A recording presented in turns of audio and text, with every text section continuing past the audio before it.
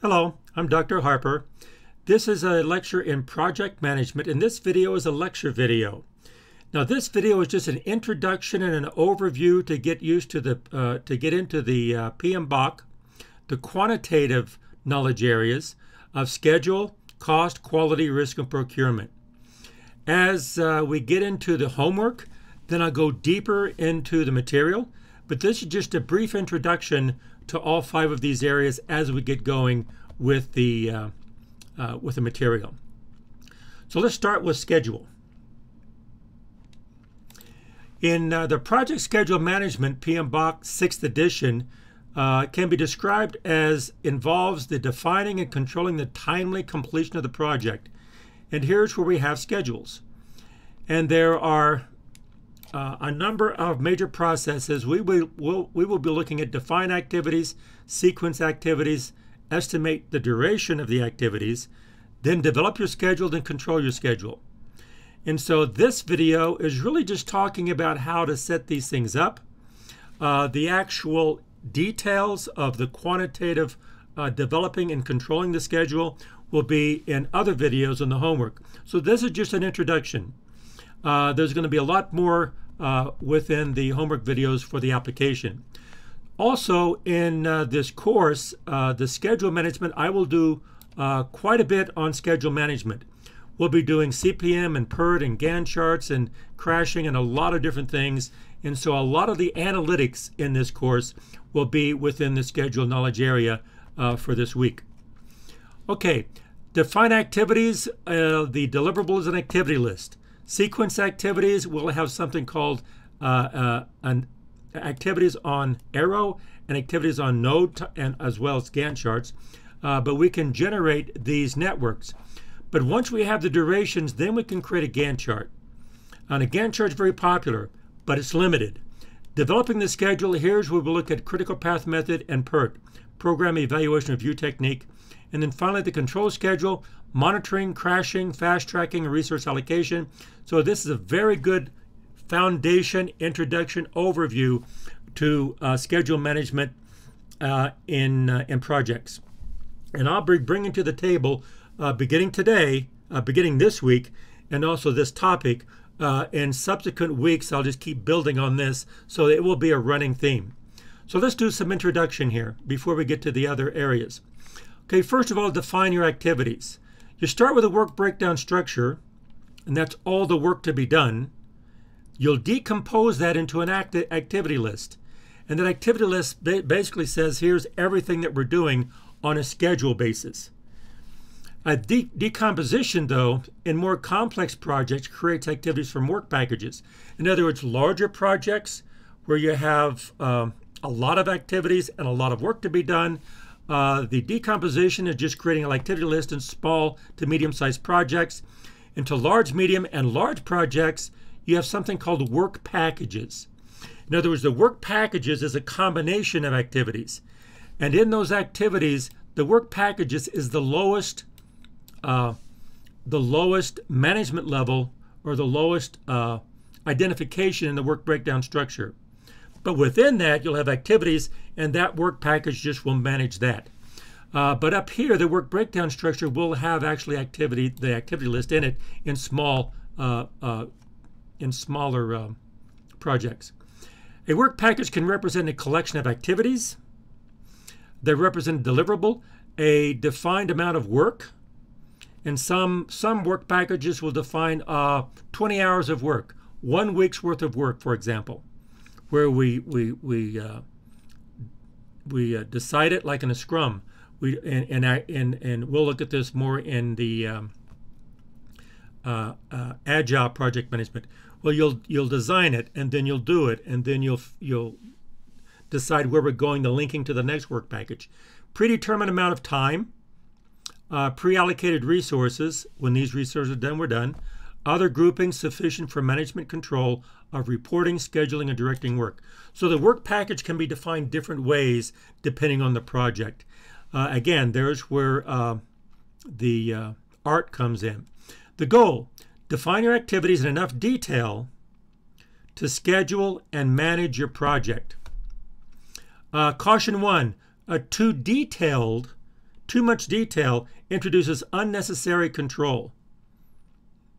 And that's micromanagement, another word for that.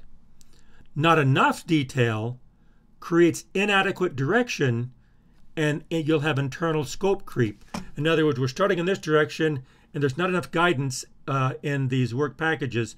So what happens is they'll start creating their own thing, and all of a sudden they'll deliver something that really doesn't apply to the project. So you need to have, again, the art, enough detail to know the direction you're going, but not too much detail where you're micromanaging and it becomes prohibitive for quality. Definition initially depends on the project manager, and the project team. Every project is different, every project manager is different, and every team is different. And so that's why you need project managers and people who understand project, not only for the project manager, but also the project team. For example, here's a work breakdown structure that we used before. And from this, the lowest level here, and this is a very small project, but the lowest level in the WBS will be the actual activity list. That's an example, okay? Now, defining activities can, as I said before, can be resources, time, deliverables, okay? But however you do it, you come up with an activity list to be scheduled. And now we move into the scheduling. Sequence your activities. So the activity list then, now that we have it, you'll have relationships which create a network. So some activities need to be done before other activities are done. So you sequence them. So for example, suppose, and there's all different ways of sequencing them. Well, the dependencies could be mandatory, discretionary, external. You have to do this before others. Sometimes it's mandatory internally. I'm requiring this before something else, and some is discretionary. Let's just do this first because I think it's going to be better. And then there's types of diagrams which we'll look at here in just a second. So here's our activity list. Those are activities. So then there's all different kinds of sequencing protocols. We'll look at only one in this course, and that is the predecessor activity. In other words, what precedes an activity? So these are activities 1 through 7, and there's our description. What precedes activities 1 and 2? Well, nothing precedes it. So activities 1 and 2 are the first thing you do in the activity. That's these first two activities in the schedule. But what about activity 3? Well, we're going to have a predecessor activity of 1, so 1 has to be done before 3 starts, because activity 1 is a predecessor activity to 3. 1 comes before 3. Okay, 4 and 5, activity 2 has to be done before 4 and 5 can start. So once activity 2 is done, then activities 4 and 5 can start. And notice activity 6 has 2 predecessors. Both 3 and 4 have to be completed before 6 starts. And finally, activity 7, obtain approvals. Well, you have to have 3, 4, and 5 done. You have to pretty much have everything done before you have your approval on that work. Okay? So we can take these predecessor activities with the activities together and create a schedule. Okay, and here comes our schedule. The first schedule is called activity on arrow, where each of the arrows here represents our activities. Activity 1, activity 2, 3, 4, 5. Well, here's our activity, here's the predecessors, and that is needed to define a schedule. And so here's our schedule over here. This is our network. Okay, where activity 1, the nodes, the squares here are nodes. So a node represents a point in time. The arrow represents an activity time. So 1 and 2 have no predecessors, but activity 3 here has 1 predecessor, that is activity 1. So 1 has to be finished before 3 starts. So this node represents the finish of activity 1 and the beginning of activity 3. And so we do this over and over again. Now, this dotted line here, this dotted activity, says activity 7 has 3 predecessors, 3, 4, and 5. So 3, 4, and 5 have to be finished before 7 starts. But activity 6 only has 2 predecessors, 3 and 4. So 6 only has 2 predecessors. So this node is the finish of 3 and 4. This node represents the finish of 3, 4, and 5. Well, 7 is not dependent, or 6 is not dependent on 5. It's only dependent on 3 and 4. So this dotted line here has no duration. It's just a relationship. That 7, this node says, well, 3, 4 have to be finished, but then 5 also has to be finished for 7 to start. This node is just 3 and 4, and 6 is dependent on 3 and 4. So then you have activity on node. So each node is an activity. 1 and 2 starts, then 3, 4, and 5, and now the arrows represent the predecessor relationships. So 3 is dependent on 1, 4 is dependent on 2, 5 is dependent on 2, 6 is dependent on 3 and 4, 7 is dependent on 3, 4, and 5. So the arrows represent the predecessor relationships.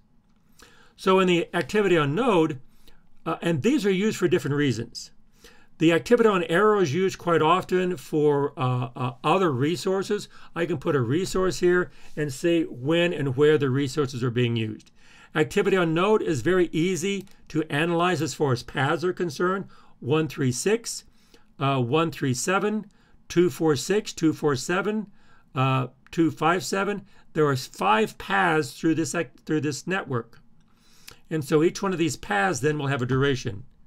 Well, to get the durations, we have to look at the time. We'll do that in a minute. Now, I said we're only going to be looking at predecessor activity relationships, and that's true. But there are other relationship dependencies. And I just briefly mentioned these. We're not going to do these. We're not going to get into these in this course. If you had a whole course just on critical path method at PERT, then we would. But I will mention them to be complete. Okay? The predecessor activity really refers to the finish of the predecessor. The predecessor finish is matched to the successor start. So PA is a predecessor and SA is the successor. A successor activity comes after the predecessor in the definition. The predecessor is defined and then the successor is defined. But then the finish of the predecessor will be matched with the start of the successor, and this is the finish to start definition that we've used above. But there are other relationships. For example, finish to finish, where the finish of the predecessor has to be matched with the finish of the successor. In other words, the predecessor is defined and the successor is defined. Well, whenever they start, the finish has to be matched up. They have to finish at the same time. Some projects require that, especially construction projects, for example. Now, some are start to start.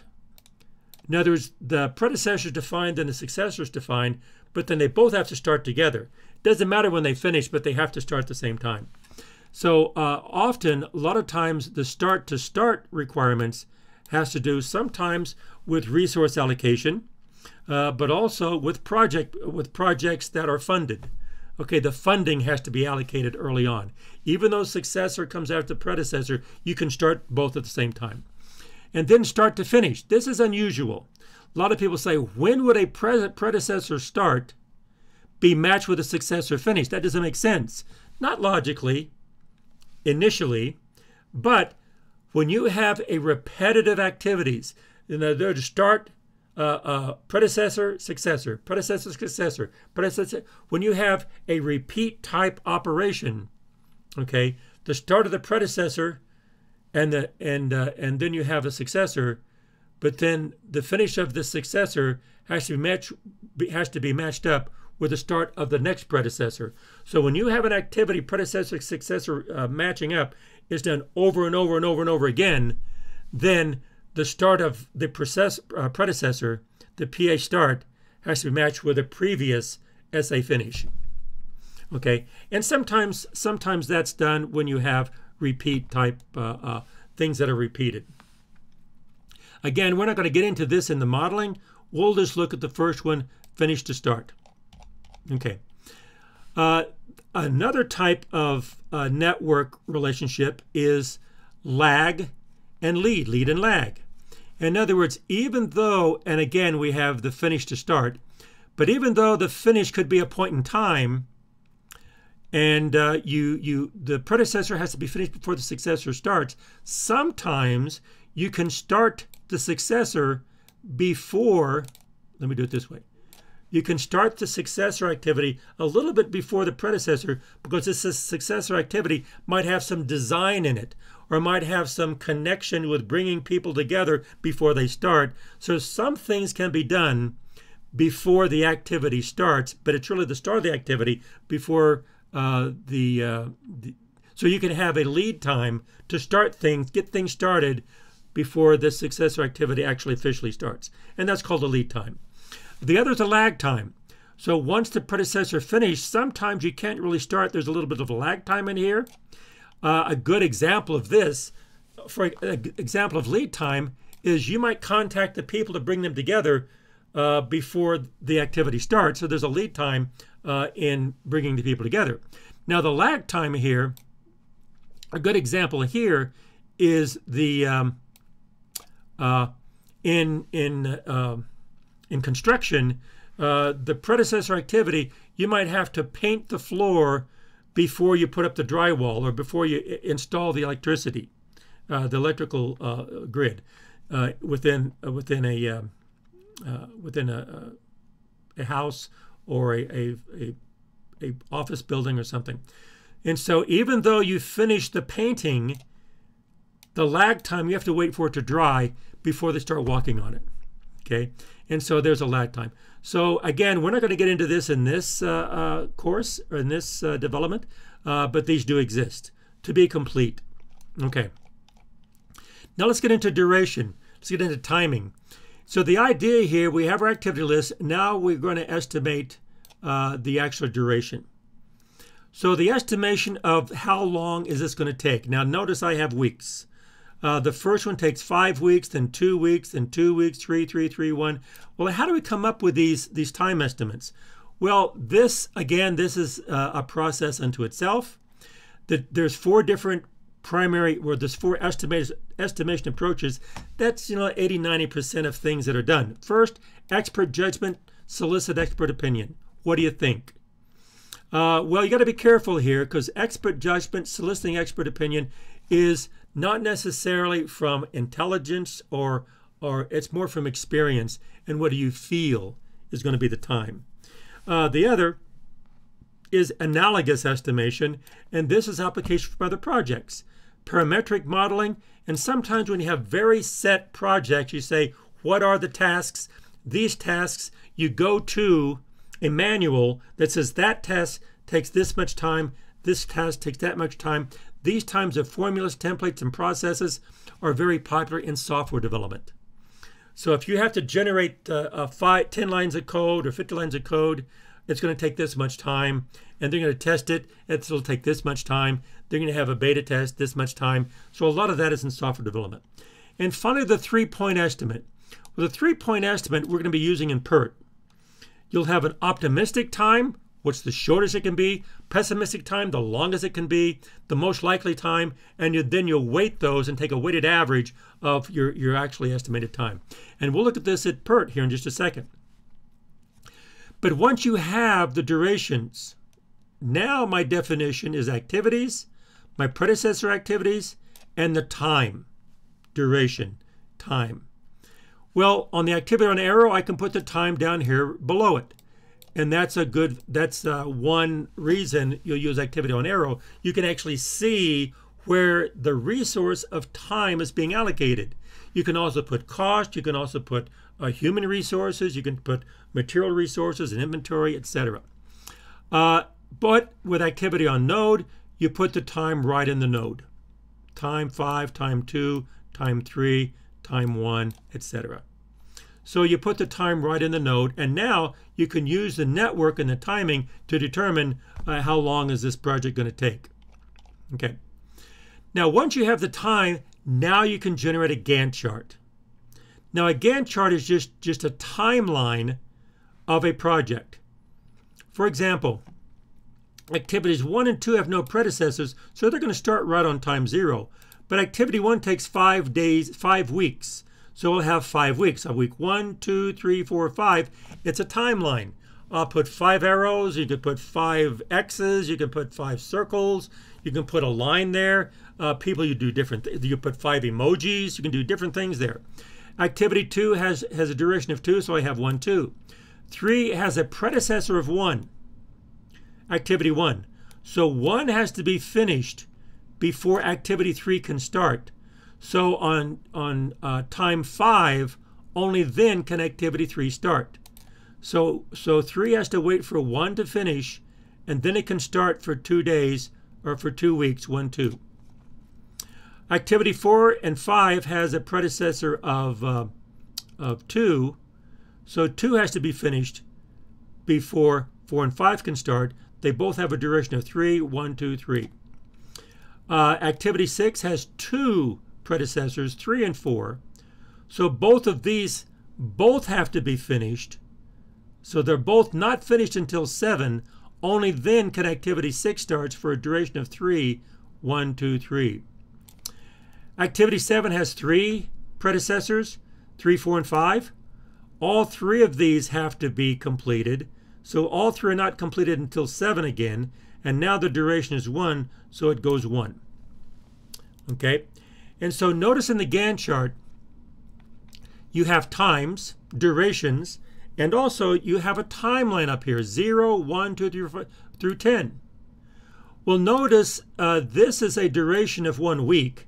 And so this 1 here represents the end of 1 week. So all of these times represent the end of a time period. All times are interpreted as the end of a time period, and we will do this not only in this development, in everything we do in PERT and CPM. It's the end of a time period. Okay, for example, activity 1 finishes on 5. What does that mean? The end of week 5. Activity 3 starts at 5. What does that mean? It starts at the end of week 5, which is the same as week 6, but it doesn't start on 6, it starts on 5, the end of week 5. And so you have to be really careful with the terminology or you can get mixed up. So the Gantt chart, notice in the Gantt chart, you're going to have an early start, the early start of each activity, like 1, 2, 3, 4, 5 is 0, 0. This, the early start is 2 and 2. This one is 5. You'll have an early start, you'll have an early finish, and the time of completion. In other words, the early start will be when it starts, the early finish is when it finishes, and then the time of completion of the project is, you can see down here, it's going to be of the entire project, it's going to be right here, week 10.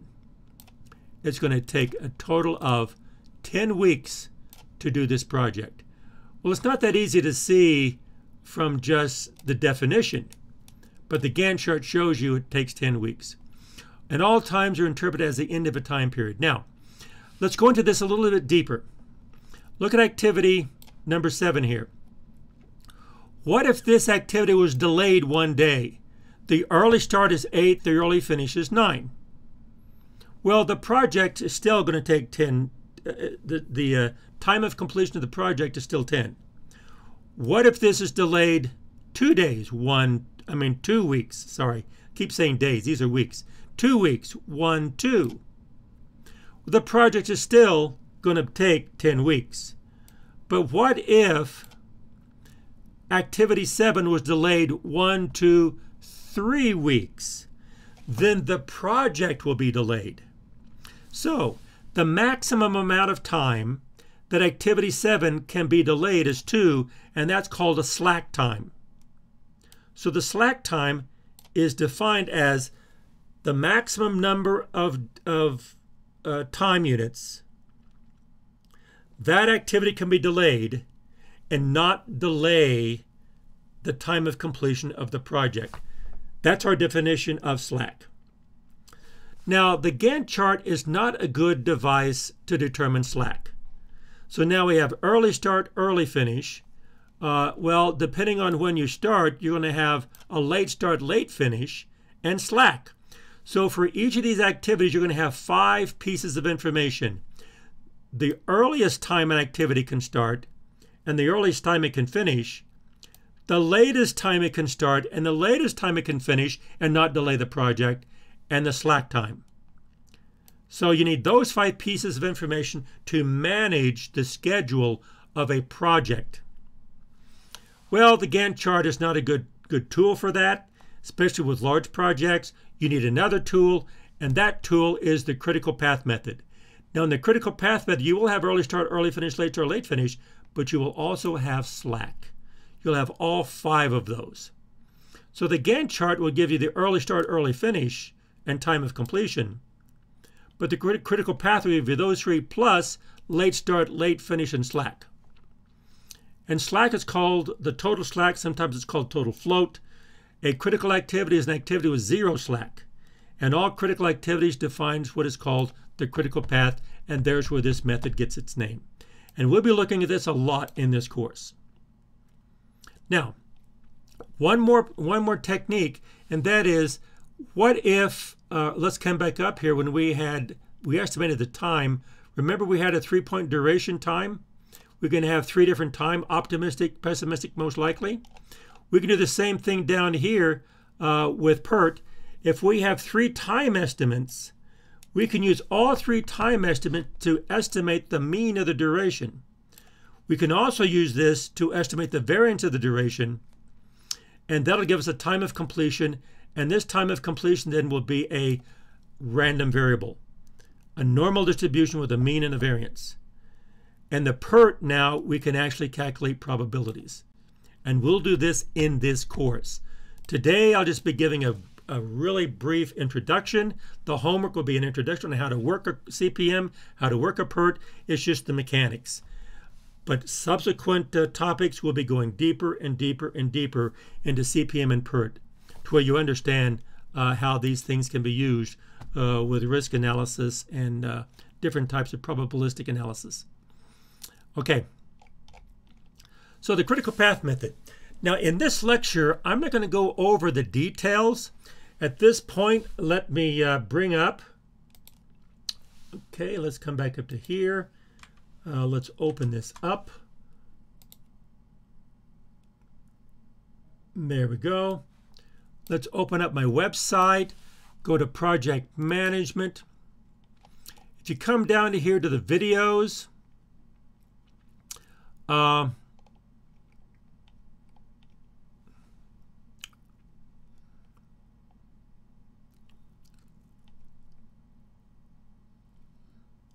okay, right here under the PMBOK-2.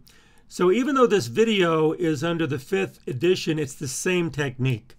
So here I have a video for the critical path method.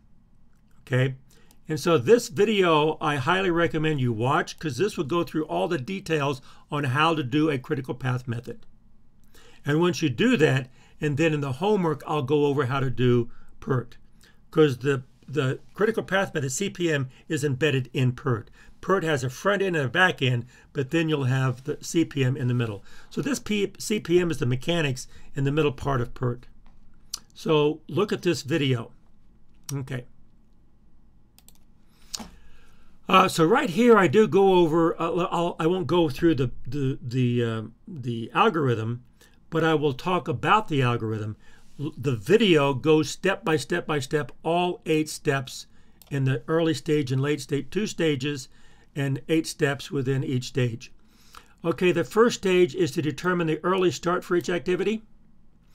And there are 4 steps. And we'll go through for no predecessor, the early start is 0. 0. Step 2 is for all activities, you add the duration to get the early finish. 0 plus 5 is 5, 0 plus 2 is 2. Step 3, if you have 1 predecessor, the early start is the early finish of the predecessor. If you have only 1 predecessor, then the early start here is the early finish of that predecessor. So that 5 is the early start, 5 plus 2 is 7 for step 2.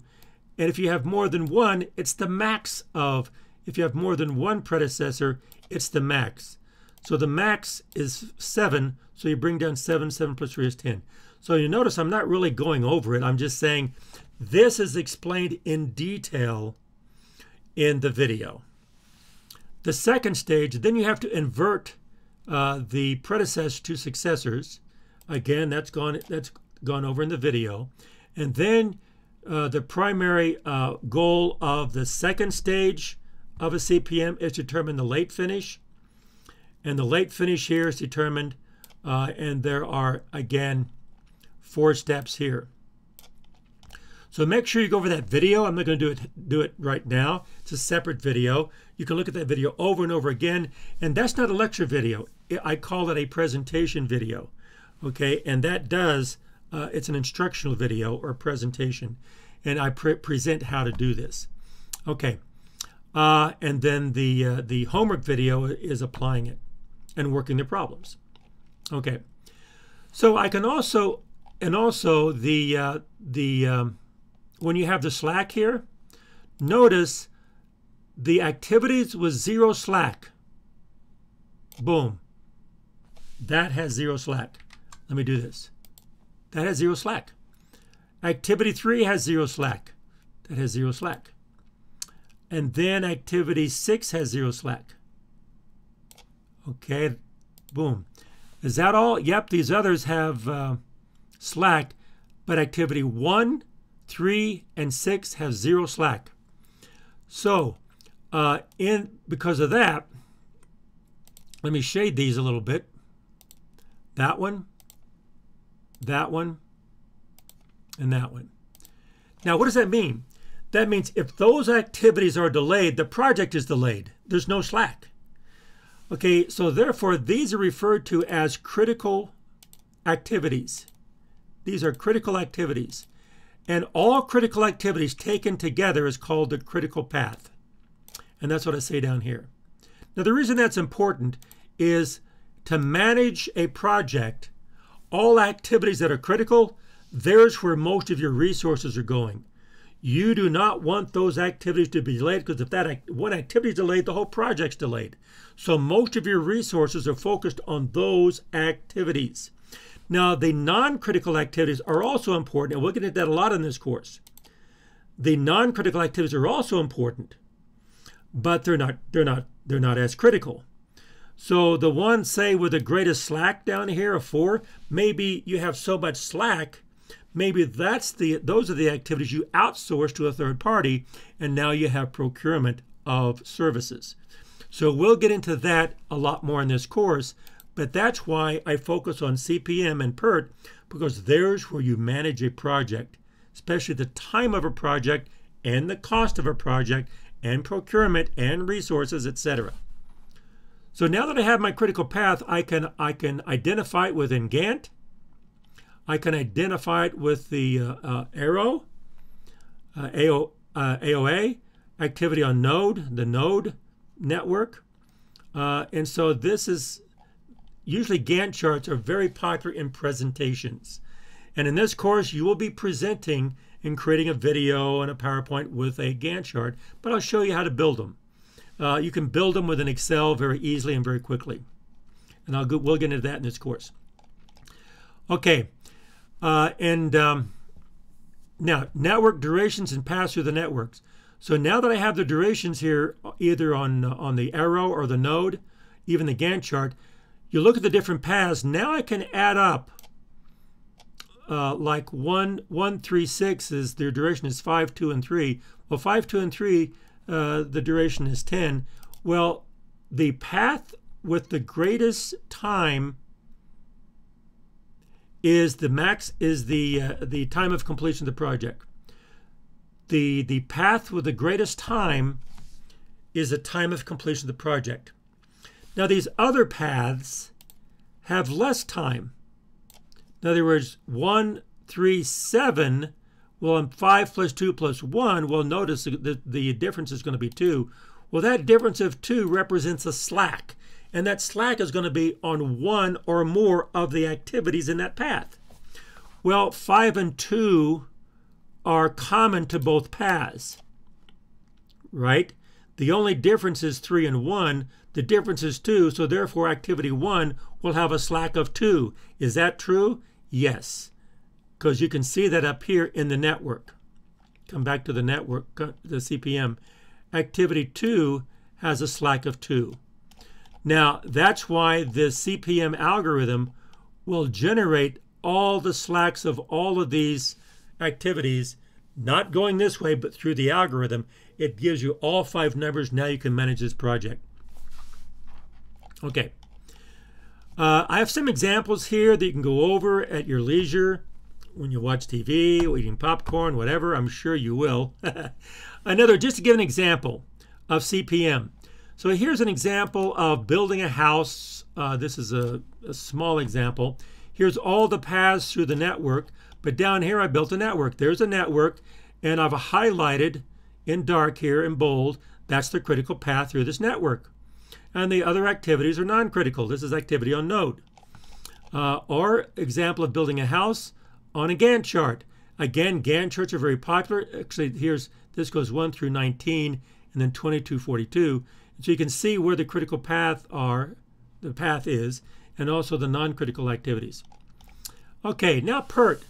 As I mentioned before, PERT has 3 estimates: optimistic, most likely, and pessimistic. And essentially, the difference between PERT and CPM is PERT, we have at the beginning 3 estimates. And from those 3 estimates, we use this equation to determine the mean duration, or the expectation duration. E is expectation operator. Expectation of duration is the average, the mean duration. We can also calculate the variance. So we have a mean and a variance like a normal distribution. As it turns out, each of these activities is to calculate the mean and variance with these equations, we're assuming a beta distribution for each activity. But the beta is an assumption to justify these equations, to estimate the mean and variance. But once you have the mean and variance, you bring the mean down here, and this mean is used in the critical path method in the CPM to determine your slack and your critical path. So once you have your critical path and your slack, you know what your critical path is, and your durations here, you can sum up to get the actual time of completion of the project. Well, since you're summing betas, usually large projects have a lot more than just 3 activities that are critical. You have, like the building the house, you sum up a number of variables in beta or whatever they are by the central limit theorem. That's going to follow a normal distribution. So the time of completion then follows a normal distribution by the central limit theorem with a mean of 11.2 right there and a variance of 2.25, which implies a standard deviation of 1.5. And now we can calculate probabilities. That what's the probability that the time of completion is going to be less than 11.2 or more than 11.2? What's the probability that the time of completion is, and you make a statement.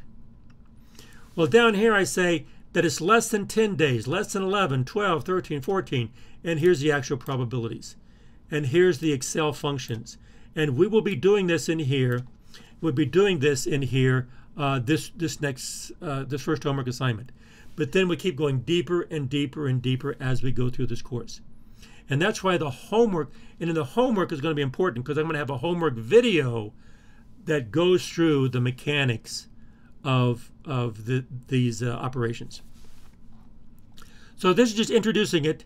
I'll go deeper into the homework videos. Okay, controlling. And again, there's a number of different control mechanisms. First of all is monitoring. Can include various elements such as monitoring probabilities of critical and non-critical activities and PERT. We will do this in here. Not this week, but then we'll take, I think, the golden project and the silver project, and we'll modify it, and we'll be monitoring things. Identifying and managing parallel paths, which we'll do the next topic. Critical path occurring in PERT CPM, including cost, labor, other resources, in addition to time in the Gantt chart, critical path, PERT. And so this we will do in here because this is extremely practical. So one deliverable from this course is knowing how to do this. Crashing. I find crashing is very, very common in projects. Most people don't know what crashing is. They don't know how to manage crashing. When I was a consultant, this is one of the first when I got out of research and got into industry, this is one of the first things they had me come to a major company to consult with crashing their network because they didn't know how to do it. And we'll talk about crashing. Fast tracking, we won't do fast tracking in here, but I'll talk about it. Critical chain, I won't do critical chain in here, but we'll talk about it. Resource leveling, same thing. I give some examples on resource leveling or resource smoothing, and I give examples. So this is an introduction to scheduling. Now that took longer than that's going to need it. That's going to take longer than what I'm going to need for cost, quality, risk, and procurement because I don't cover as much. But schedule, I see that as a hub, and then cost will be included, then quality, then risk, then procurement. So let's look at cost. So bringing up the cost is concerned with the identification and acquisition of goods and services from outside sources. Okay, so that's procurement. Thought that didn't sound right. Let me bring up cost. Sorry, let's see. Here it is. Is the involved defining and controlling the cost to ensure the project is completed within the approved budget. So now we're looking at budgeting. So there's only there's only 4 processes. We're only going to look at these last 3. And again, we're not going to get into this that much in this course. I have found this to be very specific to the actual project that you're dealing with. But you're estimating your costs. There's different types of costs. Determining your budget, taking these costs, putting them in a budget timeline, and then controlling them with the earned value analysis. And we will do EVA, earned value analysis. Okay. Estimating your cost, well, there's different kind of costs. First of all, you take your scope statement, your work breakdown structure. You start with that. And that can come into either work packages or activities, code of accounts. And that'll come down to your activities and tasks. So somewhere in here, you're going to start allocating cost related to either your work packages, that's the lowest level, and then from that you'll have a code of accounts or cost of accounts. You'll say these work packages have this cost, and that goes into some kind of accounting ledger. Or you'll have activities, and the activities will cost something. And so cost is going to be associated with the lowest level of management, the lowest level within the work breakdown structure. Okay? Whether it's activities, and then the activities can be broken into tasks, but that's within an activity or within a work package. But then the breakdown of the secondary cost structure, you can say, okay, well, these are the primary costs from the work breakdown structure, but you'll have risk costs, okay, from your risk register. We'll look at risk register in a minute. You'll have contingency reserves. Well, you'll have management reserves of out of scope and contingency reserves of unplanned in scope. So these reserves, called contingency reserves for unplanned, now you'll have a budget for when you have, because remember, every project is unique, and every project could have things you have unplanned costs related to something you didn't expect. Well, you have a contingency reserve to allocate to those unplanned activities or unplanned risks that happen. But then you'll have a out of scope management reserves. So you'll have, okay, well, here's out of scope. So you'll have a reserve over here, a risk reserve cost of risk reserve, to where you have a contingency plan for out of scope. And so if a key stakeholder says, oh, I want this, fine, here's the budget for that. You have to approve that budget before this happens. So you'll have a contingency reserve of out of scope, contingency reserve cost for in scope unplanned, and so those are reserves. And then you have quality. Quality could be a source of secondary costs, and these have to do with improvement of specifications, because once you start, almost always, you think you know what you need to do to meet specifications at the expectation of the key stakeholders, but you don't know until you get into the project. And then once you get into it, you go, okay, I need to improve my specifications, and these are costs to do that. And you have a reserve for that. And then you engage that reserve budget. Or changes needed to meet the specifications. So this is improvement, but then you say, oh, I didn't know I needed that. to actually just meet the specifications as stated. Either reserves to meet them, that was not originally known, or to improve specifications that was not originally expected until you get into it. Once you get into a project, things will change. Expect change. Change will happen. And so you have secondary cost structures to support that. And this is good. A lot of people say, well, I don't want to do that. This is good project management. And a project organization who understands this will take the risk of those contingency funds for either out of scope, unplanned in scope, or improvement, or meeting specifications once you get into a project. If you don't have those contingency funds, then you have mismanagement because they don't have the money to actually make those changes. Okay, down here, then you have the types of estimates. First of all, rough order of magnitude. This ROM is rough order of magnitude. You can have budgetary and definitive. Method of estimating, rough order of magnitude, you can have parametric, you can have analogous, analysis. Accuracy, well, rough order of magnitude would be very low accuracy. I'm just guessing. When you guess, rough order of magnitude could have the largest inaccuracy, okay, largest variability. And so budgetary is medium. Definitive is high, where you actually analyze exactly how much this is going to cost. Preparation, this could be in days, say days. Rough order of magnitude could be in hours. Could be within an hour. Let's just put this, boom, boom, boom, boom, let's go. Budgetary could be weeks, and definitive could be months because you're analyzing this thing. The approach is judgment. Okay, here is history. Okay, learn from history. And these are actual measurements of data that have been from experiment or from analysis, or quotes from third parties. Okay, parametric, relying on curves, skill factors, capacity reports. Analogous is comparing similar projects. Analysis down here, I've talked about that, and that could include this weighted mean. So once we've had these costs for an activity, and remember the tasks are not part of the work breakdown structure, but the activities and the costs are. So once you have the cost of an activity, you can break that out into the different tasks. And so these tasks are within an activity, and that's within a work package, and that's pretty much embedded in how this is done. Okay, conventionally low-tech routine projects usually use cost estimating manuals. High-tech creative projects, you do cost change management. In other words, there's more effort into the high-tech because there's a lot more risk. Determine your budget. This is simple. Once you have your costs, you allocate those costs over time, and that's referred to as a budget. Another word for budget in project management is called a cost baseline. Cost baseline is the same as a budget.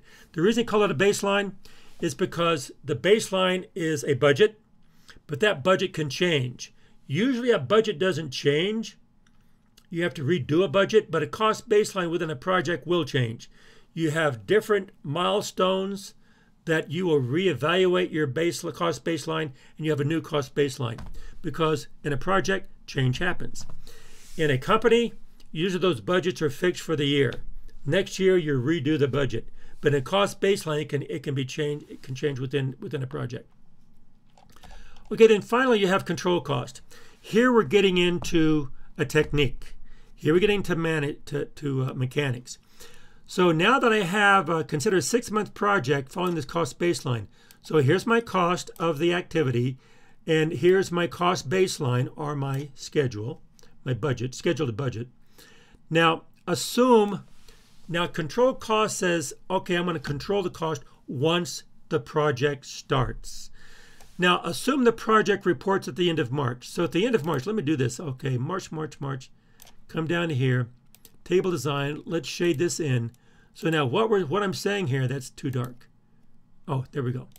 What I'm saying here is at the end of March, we have been conducting this project for 3 months. It's a 6-month project. For 3 months, we've been conducting this project. Well, at the end of March, the total cost is reported as $12,500.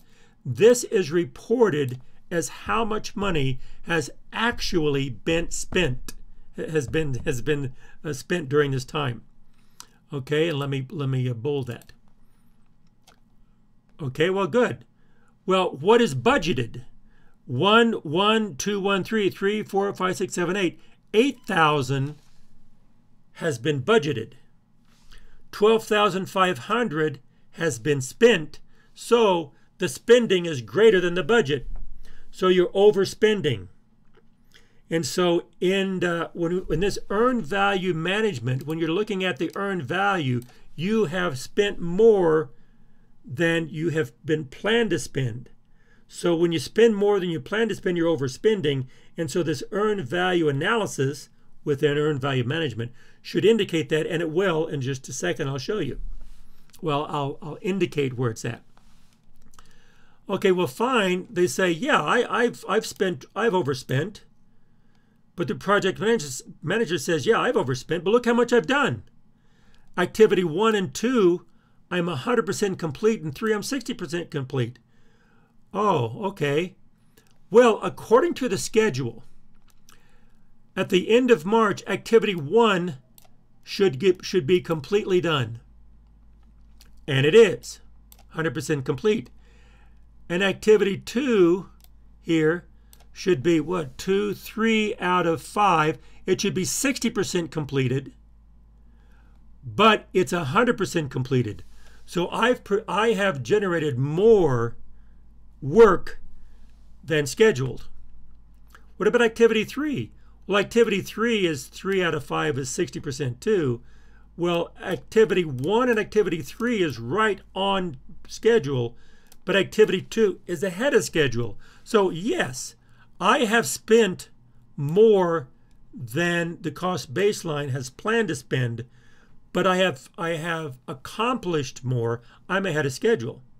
And so being ahead of schedule here, let me bold that. That should be reflected in this earned value management analysis, and it is, and it will be. Okay? So the earned value analysis talks about the planned value, the actual cost, and earned value. These are the 3 types of metrics within something called an earned value analysis of your cost. But in the EVA, you'll be looking at the budget and you'll be looking at the schedule, combining those two. And that's why the schedule and cost go together. Okay? So the planned value are these values up here. The actual cost is at $12,500. Now the earned value is not really up here, but the earned value takes the cost baseline and it takes this percentage here and puts it together to estimate something called an earned value. And that's part of the earned value analysis. Now this next page, I go over it here, okay? This page here is a summary of going over it, and here's the actual calculations. But let's bring back my website. Okay, notice down here for the EVA, right here, the earned value analysis, here's the concepts and mechanics, here's a video. I urge you and encourage you to watch this video. But then the next video is actually going into Excel and showing you how to solve this in Excel. Okay, and then I actually have the Excel file here. So this video has the Excel file and this video is Excel file. In other words, this video is talking about the concepts and mechanics, and this is actually applying the mechanics. So again, these videos will show you, will present how to do this. Okay. These are additional terms from the Project Management Institute, and I won't go over these because I know I've had people from this course and from my courses actually get a job as an earned value analysis EVA manager, earned value management manager. There's a lot more than what I'm covering here, but this is the basis. Yeah, you'll do this, but you'll do more. And here's some more additional terms for someone who goes into this profession. Okay, so that's an introduction to the cost. Now quality. Okay, in quality, I'm not going to cover that much in quality, but quality ensures the project meets and exceeds the stakeholder needs and expectations. Again, notice I say meet, exceeds, stakeholder needs and expectations. And so here, quality is focusing on, quality is defined by the stakeholders. And it's not defined by the company, it's defined by the stakeholders, all of them, okay?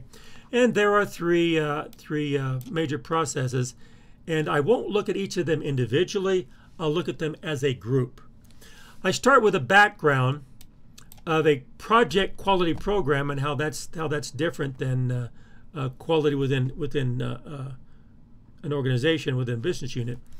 And then we have the plan the quality management, identify the process to generate the plan, you implement it, and then you control it and monitor it. Okay. Well, I take all of these together. Okay. First of all, what I emphasize here as the big picture, again, quality is applied to the project. It really varies from project to project. But here, the project quality program here, I divide this up into three areas: quality planning, quality assurance, and quality control. And the quality planning is, here's where you define the quality, what quality is, and the definition really varies. What is quality, the standards and the process to achieve them. You create your plan. Now, this is before you do any measurements. You say, here's what I'm going to do. And notice this is in the planning group of the processes. And then quality assurance is implementing the plan. Okay, now you're going to implement assurance. In this definition, it says, I'm assuring that this plan is applied according to the design. In other words, you can have a plan, but you can apply that plan incorrectly. So assurance says, I want to apply this plan the way it was designed in order for it to be effective. And so you're going to follow processes. You're going to meet the standards. Assure that this plan is implemented correctly. And this is part of the executing group, execution group. And so this is part of executing the processes. And then finally, quality control is monitoring the projects to improve. Now, control here is identifying changes, improving quality. Now, sometimes these are combined, and sometimes identifying changes will be quality assurance, because if you implement the plan correctly, then that plan will identify changes. But my definition is quality control is where you take these changes and you actually improve the quality of your project. Now, improvement could be improve the actual project, or it can improve the quality plan, because the plan may be missing things. And so this is where you have audits. This is where you're going to have audits in quality assurance and quality control, making sure the plan is done correctly, making sure that the quality is actually improved. And this is part of the monitoring and controlling group. So you have the planning group, executing group, and then the monitoring and controlling group. Now, let's bring back my website down here. And in quality control, quality down here for PMBOK-2, for quality here, this video right here, I encourage you to watch this video. Click the video. It's going to open this up. This goes through the history here. It's a presentation. It goes through how to solve right here, how to solve a real simple one. I have you do this. Okay, this is a real simple one. This is showing you exactly how to solve this, one of the homework problems. But it goes through all the different types of applications. And down here further, let me see where it's at. Here's where I define the planning, assurance, control. And then I go through and describing American Society for Quality, what they say about it. So I go in a lot more detail in these videos. So I encourage you to watch this video. And also this will show you how to do some of the homework. Okay, then project quality. So in project quality, here we consider the stakeholders from the different perspectives. In other words, when you define quality, you define it relative to the stakeholders, but you'll have different stakeholders, different perspectives. So you have to consider the stakeholders' needs and expectations and what perspective do they have on this project and what are their interests in it. What are they gaining from it? Recipients from the product or service, like sponsor or customers, what do they define as quality or their expectations? Participants in the process, your team members, what their stakeholders, what are they going to derive from this? Citizens of the project culture, like the management.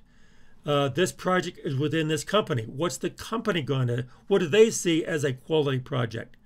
What are they going to get from it, like assets, the assets or environmental assets or internal assets, internal and external. Observers of the project environment. Regulatory agencies. Well, we want to make sure that we satisfy compliance. Okay, what are they going to see from the project that we have? If we meet all the compliance issues, then we're going to have an easier path down the road to implement more projects and also to get sign-off because we do things right. So you have a product culture, the output, the deliverables, a process culture, a project culture, and a project environment. So you have all different kinds of perspectives, and all of these perspectives are important when you define quality. So it's not as easy as, oh, let's just meet the requirements. No, there's a lot more than this. Look at your stakeholders. Contrast project quality from quality management. Well, for a project, it's a fixed term. Business approach is long term. Cost, budget is tied to deliverables. Budget is tied to profitability. Scope, focus on the stakeholders. In a business, focus on organizational objectives. It progresses the organization. So these are key differences that a project manager has to understand to bridge the project quality and business quality. Both of these have to be satisfied, but the project has to be satisfied within the business quality. So it's challenging. So, and the criteria for defining quality, well, first of all, it's product driven. Conformist primary is you conform to the specifications, and secondary, it contributes to organizational and reputational image. In other words, the deliverables. The deliverables primarily has to meet the specifications. But secondary, it has to contribute to the organizational reputation or the organizational image. Reputation externally, image externally and internally, to make sure that the project fits the image of the organization. Process driven, you meet your deliverables, again, but you enhance organizational assets. So process internally is that it met the deliverables as far as the scope, time, and cost internally, but also you gain organizational assets internally. You've learned more. This process has given more to the organization for future projects. And finally, quality driven, satisfying stakeholder needs and expectations and improving the morale of team members. Okay, so not only do you satisfy your stakeholders, but the morale and also the morale, also the support of your team members are important. Keys to project quality management include your team members from the very beginning. That's part of communication plan as well. Measurement and communication. Always measure so you have something to communicate. Communicate from the beginning to the end, and always measure. So you say, here's the measurement is for accountability. Here's where we've been, here's where we are, where we're going, and communicate that. And also that communicates problems with the quality as well. And focus on the timely deliverables that satisfy stakeholders. That's key because the timeliness of deliverables is just as important as the deliverables, and it satisfies the stakeholders in such a way that the stakeholders will sign off, verify, and validate as they go through. Okay. Now the rest of this is details. I don't get in too much into this details. This is for people who are going into certification, if you're going to take a test after this, or you're actually using some of this stuff as a project manager. Plan the quality. So this up here is pretty much general. That's kind of what I talk about. Down here, this is more specific. Okay, the project deliverable standards requirements goes into the design and quality management plan. For example, you have your scope statement, work WBS, and the different project baselines, cost baseline, time baseline. You can have a communication plans, etc. The standards, you have internal and external standards here. Whoops. Internal and external standards within your company and also regulations, let's say. And then you have your stakeholders. What do they need and what are their expectations? And so from this quality management plan, it incorporates a lot of here's what we're going to be doing, here's how we're measuring it, here's our communication. So this has to connect with all the other plans you have. Here's my schedule, here's my cost, here's my communication, here's risk, etc. Here's my stakeholder management, etc. Okay, so the input, you have your enterprise environmental factors and you have organizational internal assets. You have your project scope and you have your project management plan. That's the bigger plan. Now, in your quality plan, it's going to be part of your project plan. So you have your management plan, then you have your communication plan, risk plan, and quality plan. It addresses QA and QC, assurance and control. A lot of people call this the same thing, QA/QC, QA/QC. Sometimes they'll call both of these assurance, both of these control, or just quality. They call it all different things, sometimes quality improvement. But it also addresses continuous improvement. So you don't improve and stop, you improve and use that as a improvement to improvement to improvement. Well, the quality plan could be what you're going to measure, when to measure it, how to measure it, who measures it, why measures it, why do they measure it to know why they're doing it, quality audits, reviews. So the quality plan could have a lot of different things in it. What to measure? Well, the need to measure a quality characteristic can come from many different sources, and this is what I suggest. In deciding what should we measure? Well, if we do measure it, is it going to help? What's the value added? If you can't answer that in a positive way, don't measure it. What's it going to hurt you?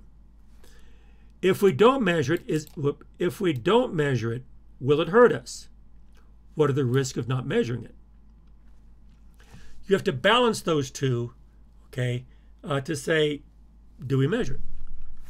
Third, do we have to measure it? Yes, fine, just do it. Don't think about it. Stop thinking and do. And if you do it as straightforward, as simple, as efficiently as possible. If you have to do it, fine, go for it. Now, these three things here, we could take an hour just to discuss this. And I'm sure each one of you could have something to say on each one of these. But a project manager and a project team have to understand the project manager decided this, fine, let's go with it. Okay, then manage quality.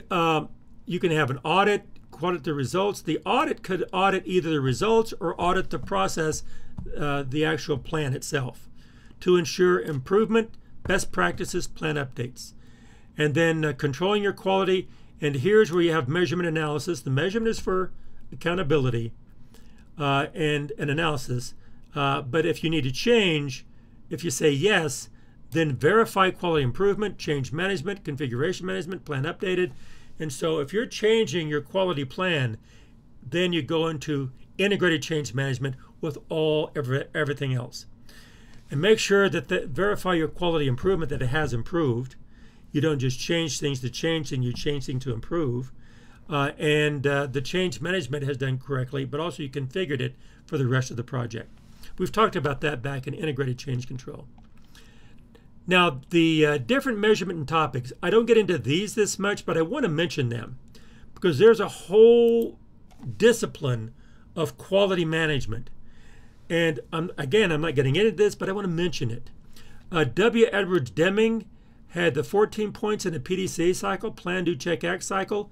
These 14 points are still used today. The 14 points are a basis for maturity models. The PDCA cycle is basic for any type of design.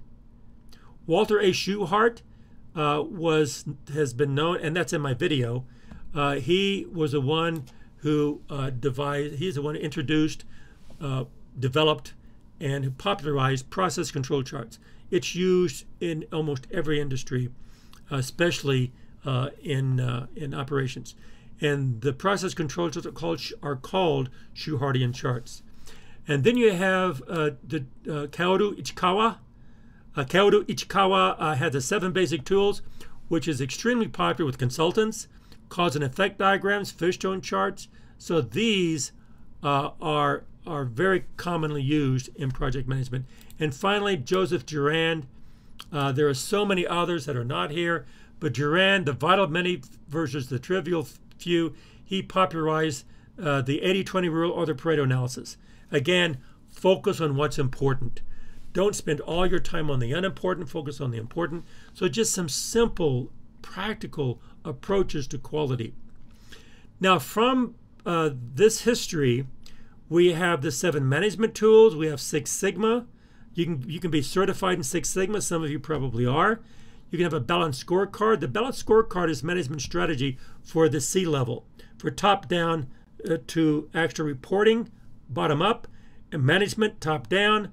And the balanced scorecard as a basis was Deming's 14 points when you start looking at it. Then total quality management, distributed quality, to where you don't just have quality top-down, you distribute it to its distributed quality to the individual units, where everybody has a mentality of a culture of improving quality from the top and also to the bottom. So it's a TQM, total quality management, I call that distributed quality. Then you have leadership, top to bottom, workplace factors. These are the metrics. And then finally, the cost of quality. Now, these maturity models, this is within project management. And sometimes people do this in their project at the end of the course. You have software functional deployment, capability models, and then the organizational project management maturity models, top down. So these maturity models allow you to monitor the quality within a project. Now, these maturity models usually focus on quality, okay, but there's another maturity model called the SCORE model, which focuses on supply chain. Well, embedded in that is project management. So project management is everywhere, okay? It's hard to conduct business without addressing project management, okay? And then down here, I listed the PDCA cycle. I listed the 7 basic tools. I listed 6 Sigma terminology. And I just did this as far as a motivation for people to look deeper into it. We don't get that much into it in this course. Okay, risk analysis. Now, in risk analysis, let's bring up the risk lecture. Here we go. It's concerned with identifying, analyzing, responding to project risk. Well, there's risk analysis there's a lot of different major processes. I'll be looking at these 5 and then monitoring the risks. Okay, in this, most of this knowledge area is concepts, mostly concepts on how to approach risks. Okay, and this is more of a top-down planning type of thing. But I start with some definition of risk and utility.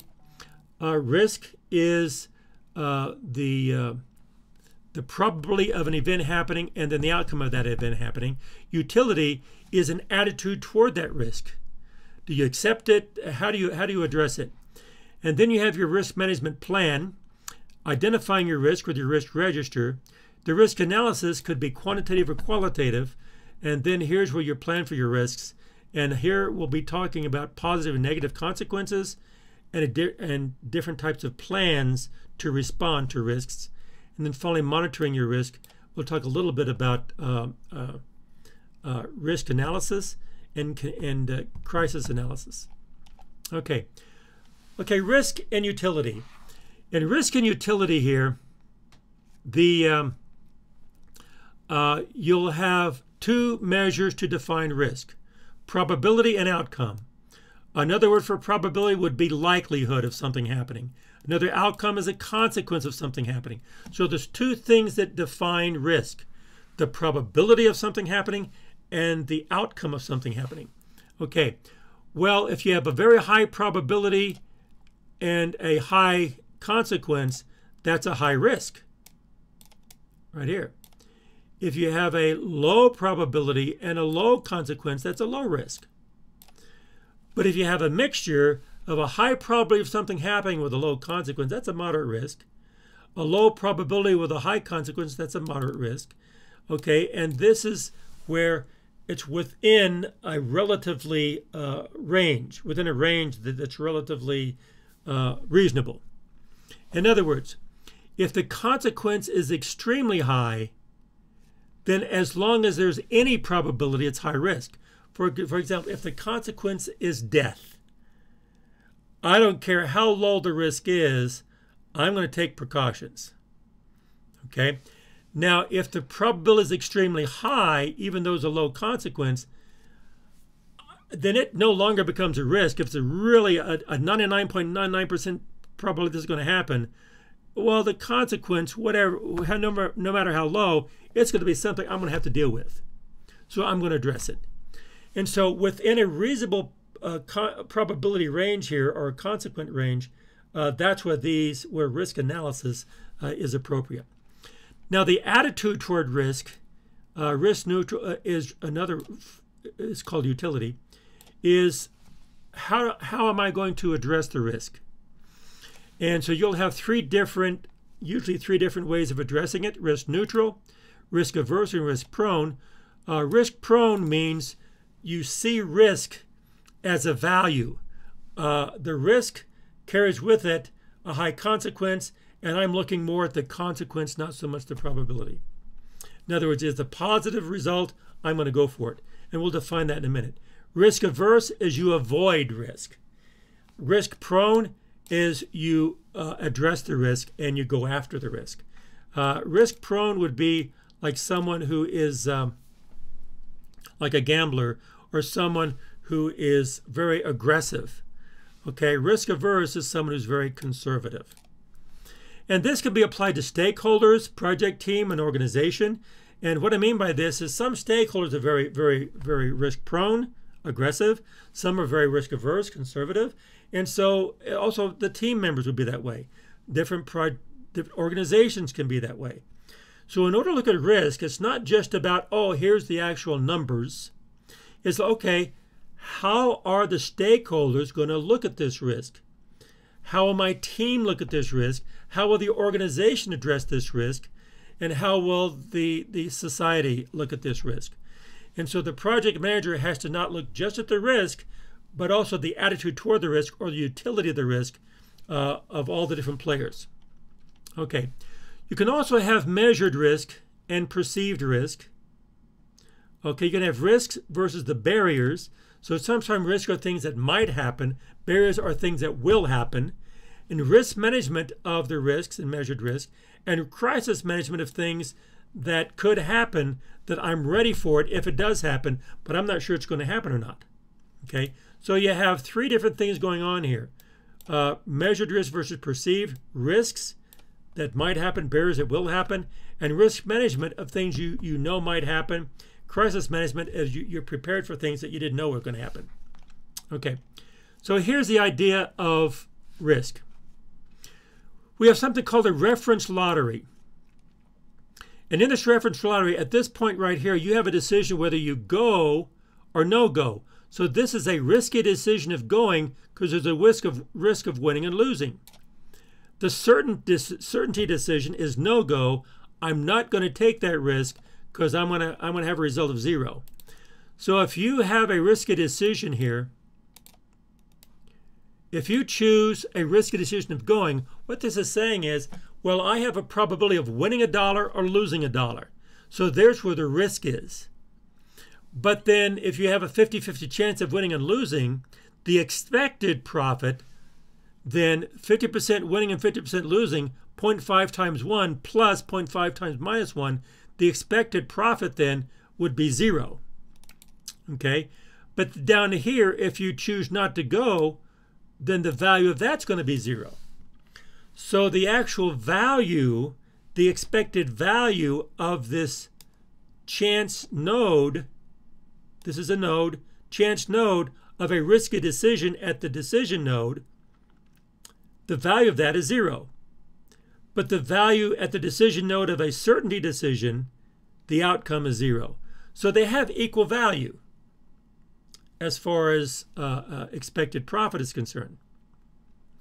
Well, if you are risk neutral, then when you see, if you're risk neutral and you say 0, you see 0, 0 here, okay? Actually, let me take the 0 here and put it here because that's kind of where it's at. Okay, when you see 0, 0 here, then a risk neutrality, I'm indifferent. It doesn't matter. I don't care. It doesn't matter which one. One decision is not preferred over another. They have the same value. If you're risk prone, you're aggressive, then this risk here has value in your decision back here. And the value of this chance node is greater than 0 because they have more value. They see more value in the probability, the likelihood of winning something than losing because they're risk prone. If you're risk averse, they will see this more value on the negative side and the risky decision will have a lower value. They'll have a negative value. This is no, no, no, no. I'm not going to do it. So a risk prone decision maker in this case would choose go. A risk averse decision maker in this case would choose no go. Because risk has positive value, just the risk part has positive value for a risk prone decision maker. It has a negative value for a risk averse decision maker. So as I said, there's some logic here.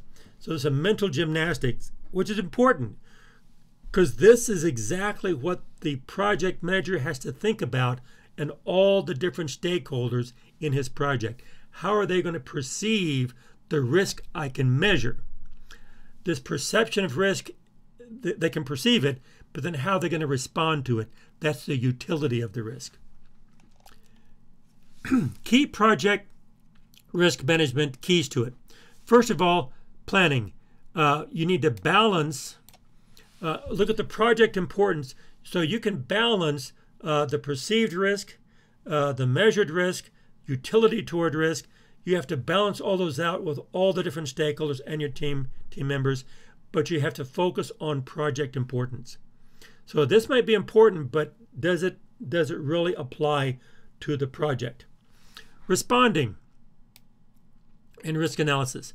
Well, you have a cost-benefit type of analysis, that's true, but it has to be results-driven. Okay, what are going to be the results on this project? So focus on project importance and the results of the project. And also respond to stakeholders' perceptions. Closure. Well, communicate from the beginning to the end. Communications, communications, communications. And lessons learned. Whatever happened, you'll have a risk register of risk that might happen, but then you'll start monitoring that risk. There are different tools to monitor risks that happened, that didn't happen. When they happened, what were the results? What was the response? What was this kind of thing. So lessons learned should be documented. Okay, where do risks come from? So this is planning your risk. Okay, and this is your risk breakdown structure, RBS. You break down where these risks could come from. It could come from the project. Risk according to their scope could change, time could change, cost could change, quality could change, stakeholders. Phases. In phase 1, you'll have different risks from phase 2, from phase 3. Remember, phases is time. Business, you could have market risks with your project. You can have financial risk with your project, technological risks, and people risks. Applications. Well, you can have risks according to event management, construction management, information technology, and supply chain management. So depending on what applications or industry you're in, they have particular risks that could be specific to that industry. Well, identifying your risk. Here's where your risk register comes. This is interesting. You identify the actual category, your breakdown structure, and actually name the risks. What is it? ID it. Say, ID risk number 3 is this, this, this, this, and this. This could happen. And over here, you describe it. Okay, the event, series of events, consequences, impact. You describe what that risk means. Okay, over here, what's the source of the risk? Internal, external, business, project, etc. What's the level of the risk? High, medium, and low. And then comments. And the comments could be identifying triggers, trends, and patterns. We'll talk about that in a minute. Possible responses. We'll talk about risk responses. Secondary and residual risk. We'll talk about that. Okay. So these comments in the risk register, this moves us away from just identifying the risk to actually analyzing the risks and coming up with a risk analysis. And that will be in your risk register, or should be. The risk analysis could be quantitative and qualitative. Okay, qualitative, you can rank the risks. I think this is higher risk, this is lower risk. You can have a matrix of risk. You can have a risk factor and a watch list. Say, okay, I'm going to move these in a watch list, so we monitor these things. Low risk could be off the watch list. Now here you have performed quantitative analysis. And I want to point out that in the quantitative analysis, you'll have stochastic utility analysis or preference analysis. We won't get into that.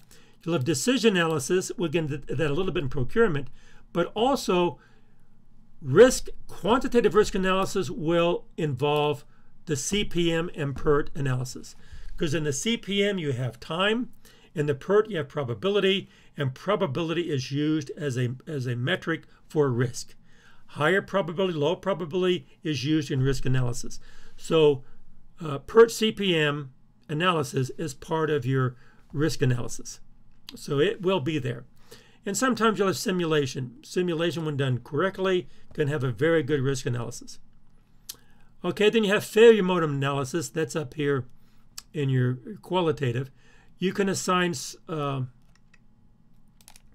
severity of a risk, the likelihood of the risk, and the detectability. In other words, sometimes you'll have a risk you don't even know it's there, and you'll have a metric over here. And this priority number, then you can rank order it.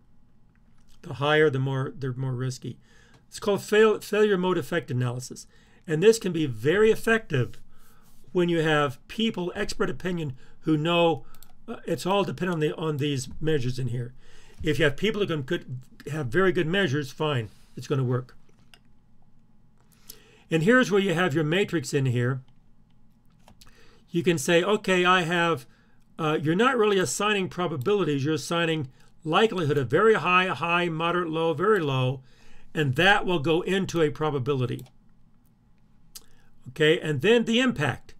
Again, very low, low, moderate, high, very high, that's assigned to a probability number. Now, is this numeric? Is this quantitative or qualitative? Well, in statistics, you'll say, okay, well, it's really qualitative because my judgment is right here. I'm coding this numerically, but the actual judgment is qualitative. That's qualitative, this is qualitative. And I'm coding it in a numeric fashion, okay, whoops.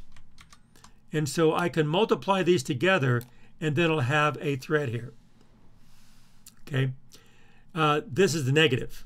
The impact is very low, low, low, negative. Okay, and this is a positive impact, and this refers to as opportunity. Okay, so a very high probability here is a high risk negative. A high here is a high risk positive. A risk can be positive. Okay, I'm going to buy a lotto ticket because I have a risk of maybe winning. Okay, pretty low probability, but still there's a risk there. And it's only 0 if you don't buy a lottery ticket, right? Anyway, the point is this is a probability impact matrix. And then you have decision trees. And in decision analysis, I've taught decision analysis for years, decades. I'm not teaching it now, but I have in the past. A lot on decision trees. This is a simple one.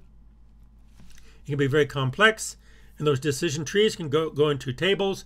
Those tables can go to analyses and go into continuous distributions. Strong, weak, depending on build and upgrade. And so we'll look at decision trees. And those trees can go to a decision table.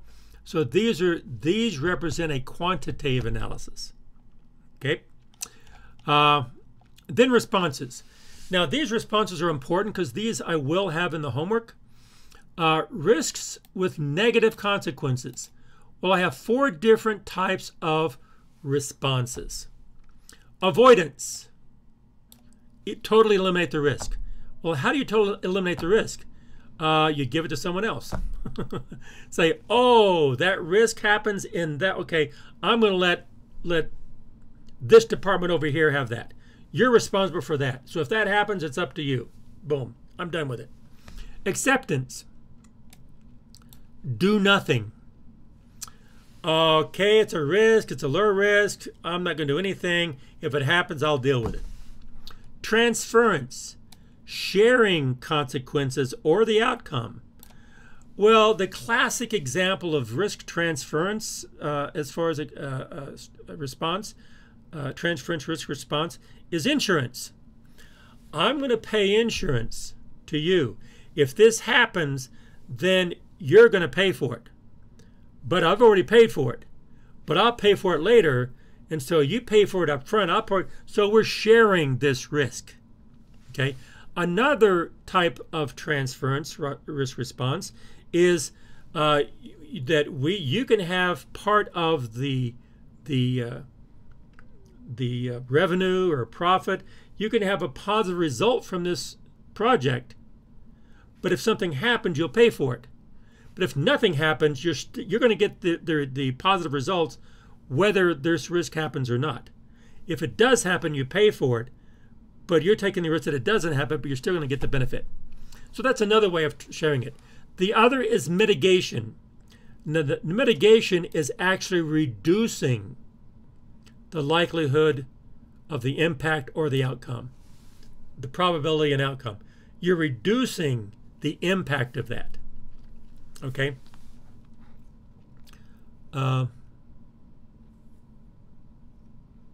Reducing the likelihood, impact,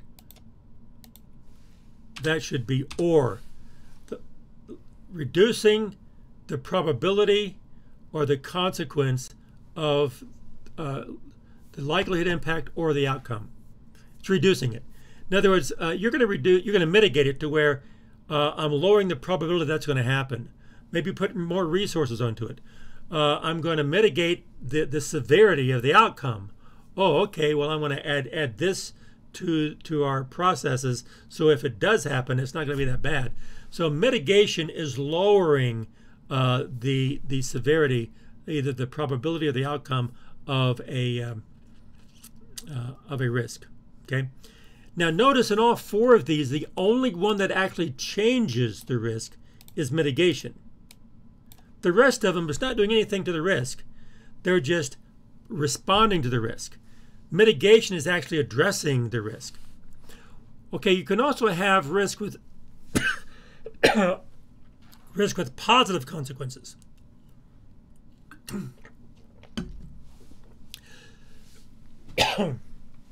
You can have risk with positive consequences. For example, exploitation, ensuring the realization of an opportunity. If you see something that's positive, well, then you're saying, okay, I want to ensure that this is going to happen because this would be good for me. You're going to support the different support the mechanisms that could make this happen. Enhancement is actually going in and modifying the actual event itself, the risk itself. The probability, consequence, drivers, triggers, increased likelihood. And so you're actually changing it so that it could happen. And sharing is sharing the consequence or outcome for a mutual benefit.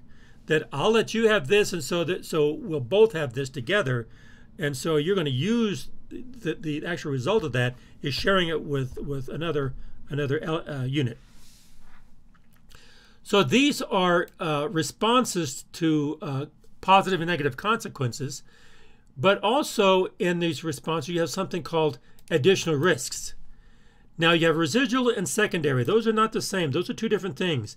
A residual risk remaining after response measures. So a lot of times when you do something and you respond to a risk, and that's good, that's positive, for example, you might not actually respond to all.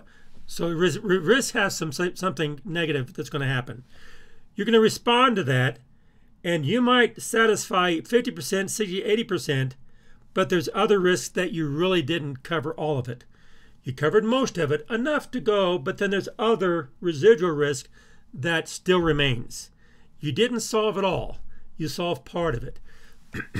Secondary risks are additional risks introduced by responses. In other words, if you respond to something, but not all of it, that's residual risk. But if you respond to this, that causes something, a negative risk someplace else, or that additional risks over here, that's called secondary risks. And those are very common. And sometimes those are very insidious. You don't see those happening, but they're there. Okay, additional plans. Well, contingency plans is planned responses to risk occurrences. In other words, if this happens, we move to plan B. That's our contingency plan. Boom. This happens, boom. Move plan B, let's go for it. So that is planned. You're ready for it. It's contingency plan. Contingency, we talked about contingency budgets. Fallback plans, these are different. These are planned responses to failed primary responses. Okay, you say, oh, okay, it could be a response, it could be contingency plan, but okay, I'm responding to this, it failed. Okay, my contingency plan failed, for example, or my response failed. Okay, I'm going to have a fallback plan. So here's my fallback plan. Say I'm backing up, and so I'm moving away from the consequences and starting again. Okay, so the additional plans, contingency plan, has to do with when risks happen, you respond to them. But a fallback plan is when you have failures. Okay. And so down here, contingency planning is high risk potential events or predictable surprises. And so these contingency planning has an ADPEU, anticipate, design, prepare. Then you have the event happening, and execute and update. So there's a whole discipline around contingency planning because contingency planning within risk analysis is key. And so you're ready to go. So when it happens, you don't want that risk to totally destroy a project. You're going to have those contingency plans ready to go so that you can respond to that quickly and keep moving forward. Identification and also consider resources have a flexible principle. Flexible supply contracts, multi-sourcing, reserve shipping, temporary workers. So all those are elements of a flexible principle within your contingency plans. Okay. Monitoring your risks. Well, here's where you're going to monitor. You're going to conduct risk audits to make sure that the plan is done correctly or the plan needs to be changed. Risk reviews, just to update, to verify that what's happening is happening correctly. Analyze triggers, trends, and patterns. This is important. Triggers are events that could trigger risks. Trends are not necessarily an event, but a sequence of events. And sequence of events that might, to get individually, wouldn't trigger a risk, but together is moving toward a risk happening. So it's moving in that direction. Now, patterns are not necessarily events. It's more of a culture. It's more of an attitude, or maybe the fabric of a culture moving to something that might lend itself to trends and lend itself to triggered actions or acts that would cause increase the probability of a risk. So analyzing these things is keeping on top of your risks within a project. Okay. So I want to talk about the difference between contingency planning and crisis management. Contingency planning is proactive, and it has to do with planning. In other words, you say, you identify your risk, and that's what we're talking about, risk register, risk responses. It's proactive. Say, okay, I've identified these risks that could happen. They haven't happened yet, but they might. If they do, I'm being proactive and planning. Here's how I'm going to respond to them. That's contingency planning. Crisis management is reactive. And it says, well, there are risks out there I know that I haven't identified. I may not know what those risks are, but I believe they exist, and it always happens. Things happen you don't expect, unplanned, and you want to react to that by creating a process of, if this risk happened, I didn't plan for it, I don't have a response, what do we do? What do we do? Well, we move into a process of defining what's going to be done. Everyone knows what to do. So in this process, this has to do with being aware of what's happening, being flexible, saying, okay, I know we don't have a plan, but let's not fall apart. Let's come together and respond accordingly. Empowerment. Empower the people to identify things that need to be done, when they need to be done, where they need to be done, and communicate up and down the line. Okay? All of this awareness of what's happening, flexibility within your management, and even a distributed flexibility, empowerment up and down the line, communication really defines organizational preparedness for crisis management. And it can tell this could be a whole course unto itself, but it's important to have at least a little bit of that within your project, because when something happens you don't expect, what are you going to do? You've already identified, this is how we're going to approach this. So let's bring this together, being flexible. You're empowered to make these decisions, communicate, being aware of what everyone's doing, come together and move forward. Okay. Well, the last thing we're covering today is procurement. Now, procurement is a third party going outside either services or material. So let's bring up procurement. Okay, here it's concerned with the identification, acquisition of goods and services from outside sources. And I'm only going to look at two of these things here, plan and conduct. The controlling, I'm not going to really get into. So first, I'll talk about procurement as a topic. You have outsourcing. It's called different things. Outsourcing, subcontracting, purchasing, buying, third-party sourcing. I'll talk about the procurement plan and some of the terminology. And then conducting procurements. Here's where I talk about how you actually make decisions in a selection process. Okay, first of all, procurement. Again, it could be outsourcing, subcontracting, purchasing, buying, third-party sourcing. All of these are part of procurement, but each one has a little bit different connotation. Okay? You can either procurement of material or functions, services. And before you do that, you conduct something called a needs assessment. Why are you going outside? Why don't you do it inside? What's the time, cost, resource, capability requirements before you decide to go outside? You don't have enough time to do it inside? You don't have it's too costly. It's cheaper to go outsource. It's not that critical. I can do it. I don't have the resources to do it internally. I don't have the capability of doing it internally. The requirements are so onerous that I need to go outside. Then, if you're going to do it, what are you going to outsource?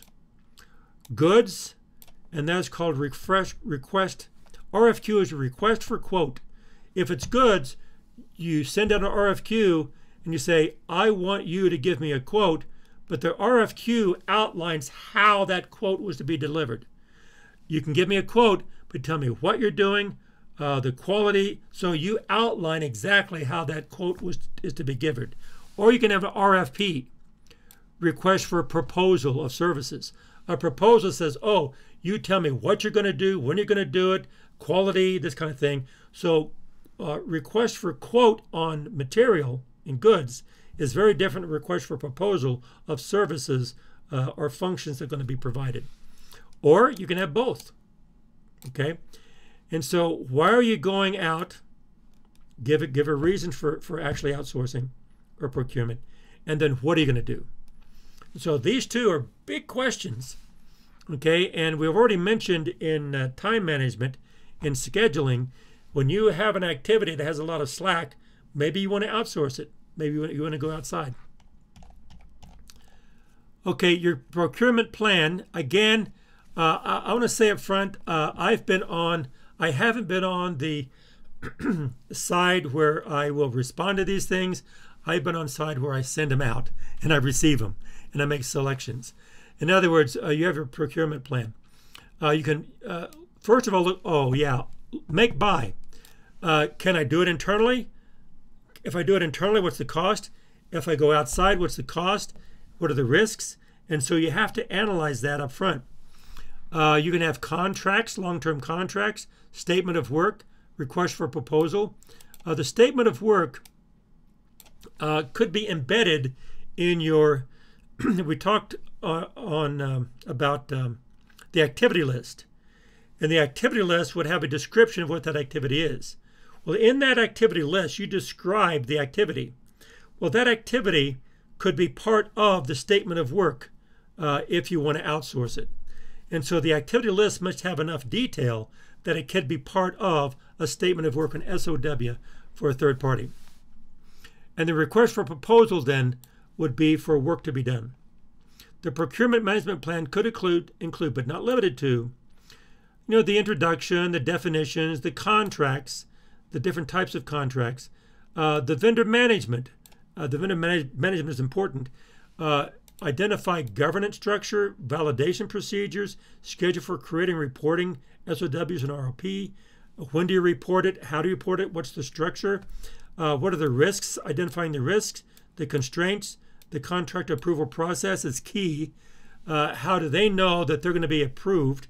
And by what process, the timing, etc. Documentation requirements, communication plans, and acceptance selection. All these are part of your procurement plan. And this management plan could have different types of engagements on different third parties. Okay, going a little deeper, I'm not going to go into, here's your make-buy analysis, doing a break-even analysis. I'm not going to go into this. Types of contracts, we could have a firm fixed price, or we could have cost reimbursement. A fixed price contracts where you say, here's the money, do the work. Cost reimbursement, you say, here's the money, I'll pay for all the costs as long as you do the work, and I'll pay for the work to be done. And there's all different types of contracts for that. And I'm not going to go into that in this course. I could go into that deeper. And in this, you talk about the risks, as far as the risks to the buyer and to the seller. And here's an SOW and RFP. An SOW is statement of work. An RFP is a request for proposal. Or you can also have a request for information. Often an RFI will go out before the RFQ goes out. And also the RFI and RFQ before the RFP. Get a quote, get information before you have a proposal.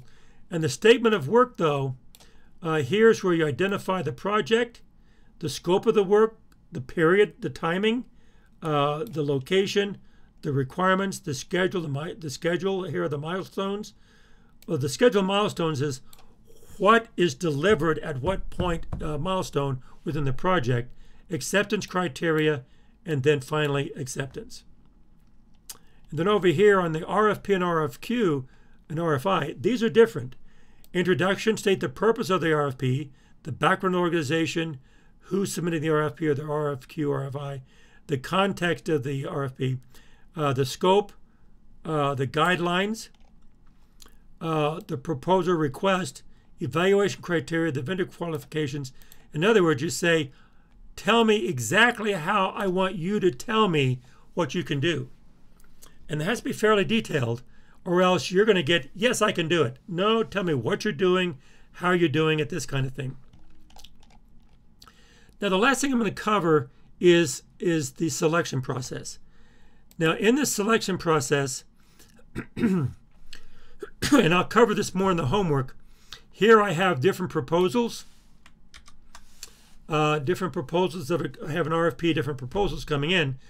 Suppose there are 4 criteria: technical approach, management approach, past performance, and price. And they're weighted. And then we have internal scores here.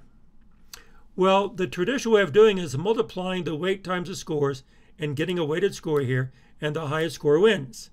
Okay, and a lot of times this is done, but the way this is done is not very good. It's not accurate. The one with the highest score is very misleading. Okay, mainly because of the magnitude of these numbers. The one with the highest price is going to win. Not necessarily. That means all these others have a much lower magnitude, and all these 3 approaches pretty much are ignored, because this will dominate the decision. And so that's what I mean by this is a very poor way to do it. Or you can, this is extra scores, or you can rank it. Okay, within the technical approach, I'm going to rank it 1, 2, 3. Management, 1, 2, 3, 1, 2, 3, 1, 2, 3, and then do a weighted score. And notice these are the same, and this has the, okay, now one's going to win again. Instead of ranks, you can have points. Take the points here and allocate the points like 0 or 1 to 30. I can allocate points to each one of these, each one of these, each one of these, each one of these. Okay? And sometimes these points that say, I have 30 points to allocate, where are you going to allocate them? And it has to sum to 30. Okay, that's another way of doing it. Okay, that's a good way. It's not a bad way at all. And then you have, you add up the points. Okay, and when you add up the points, then you have a winner over here, which is a third. Okay, actually you have a weighted score. You have a weighted score. If the 30 is allocated, 30 is allocated, 20 is allocated, 20 is allocated, where each of these sum to 30 and sum to 20, then you just add up the points. I don't even have that in here. I could have had that. That's a decent way to do it. The best way to do it is something called an unbiased scores, ranking, and points. It doesn't matter what you put in here. It could be qualitative or quantitative. It's called an unbiased weighted score. And essentially what you do, whatever numbers you put in here, okay, here you have price. So what I do is you say, okay, I want to make some decisions. First of all, these numbers in here are a ratio scale. There's a number of things you put in here. Let me put it right here. Actually, I should have said this. Let me put it here. Let me merge these. Okay, first thing you do, make sure all these numbers that you put in here, let me take this out for now. I'll leave it in. Okay, first thing you want to do is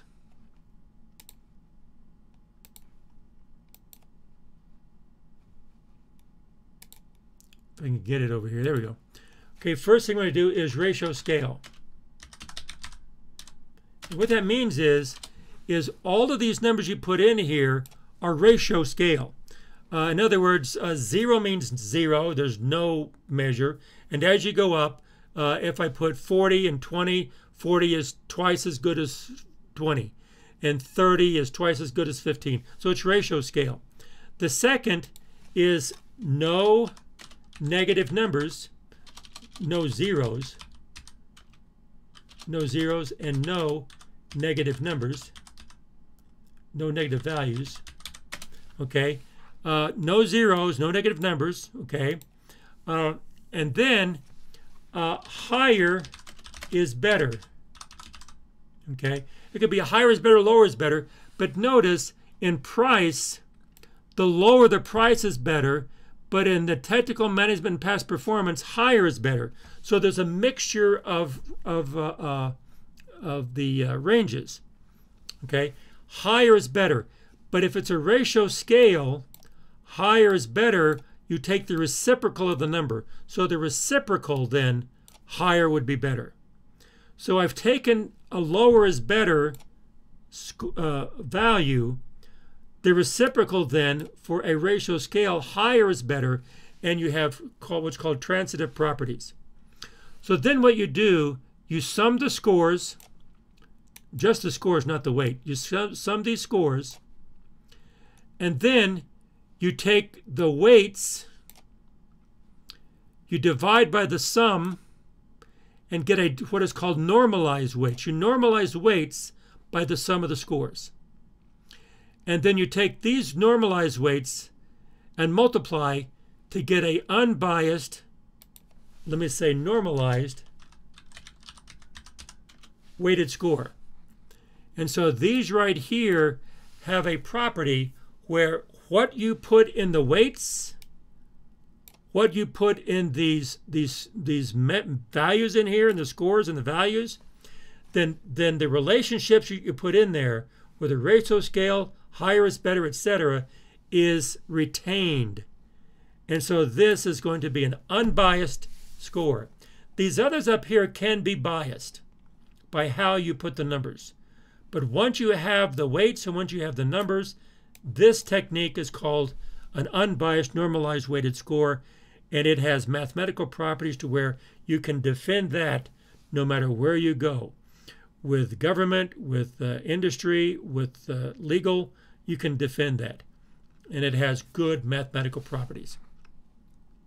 And I cover this, I think I cover this in the homework. So there's a lot of material here, but a lot of good material. This is an introduction. So boom, this introduction, you come back to this for the next, to the rest of this course actually, until we get into agile projects. So the next couple of weeks, I'll be building on this and have a homework that's going to build and build and build on all of these. Okay, the primary one I'm going to build on is going to be the schedules. Well, that's all I have for this lecture. Again, a lot of material. That's why it's recorded. You can go back and look at all this stuff. The next thing I'm going to do is post the homework, and then I'm going to have a video on the homework on how to approach the homework. And so with this video on introducing the definitions and relationships and concepts, the homework video where I'm looking at applying it and then working the homework together, we're going to learn this. This homework assignment, the next homework assignment, and the next homework assignment. Okay, so now we're going to start building the analytics part of project management. It's going to be an exciting ride. It's going to be fun. A lot of good material. So here's the introduction. I hope this helps. It's designed to get us started with the quantitative area of project management. So between now and the next time I see you, take care.